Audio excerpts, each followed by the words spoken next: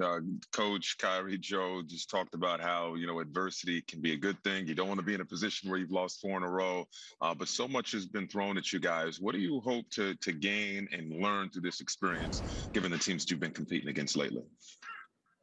Just know what we have to do on both ends of the floor at all times is knowing the level of efficiency we got to have on both ends of the floor. Just the small things. I think that's usually the last part that takes you over the top is the small things. Offensive rebounds, being in the right spots, not being a split second late on switches, not point switching, just the little stuff. I think we're seeing right now that's the difference in winning and losing, and guys are conscious of that, and I think we'll get better from it.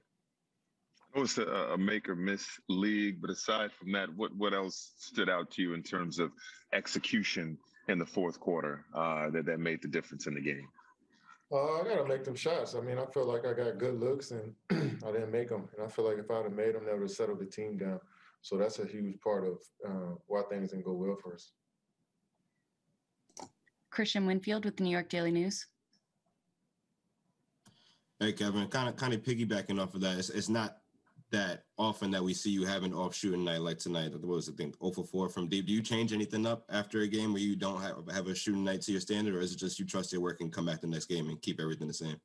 Yeah, just trust my work, and most of the time is a mentality switch on what I need to do to be more effective and more efficient. And tonight I tried shots that I shouldn't have tried. I shot over a double team one time in the fourth. I shot a runner going to the left.